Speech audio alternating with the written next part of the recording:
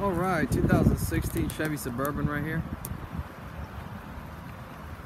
It's got the roof rack. It's an LT trim level. Pretty much brand new tires, Goodyear Wrangler.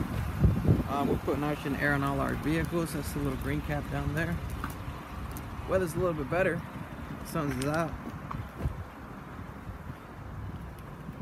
Backup camera, tow hitch, ultrasonic sensors, power lift tailgate, opens up nice and slow. There we go. Third row seating. Let's take a look at the inside.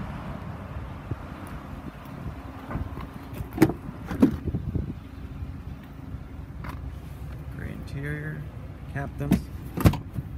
Third row. Ooh, sorry for the glare. Probably can't see that. There we go. That's a little bit better. Rear climate control. Definitely don't have the best camera. Power windows, locks, power seats. It's that time of day. No matter what you do, you're gonna get a little bit of glare. It's got the dual climate control. I did notice this. There we go. Looks like they had a cell phone mounted on there. Built-in navigation, Bluetooth connectivity, and I did pop the hood with the four-wheel drive and the integrated trailer control. Other than the stuff I saw right there, the vehicle looks really good. And I'll make you a better video. This is my iPad, and it's definitely not the best camera. There's the engine. 5.3 V8. It's been out since 1999.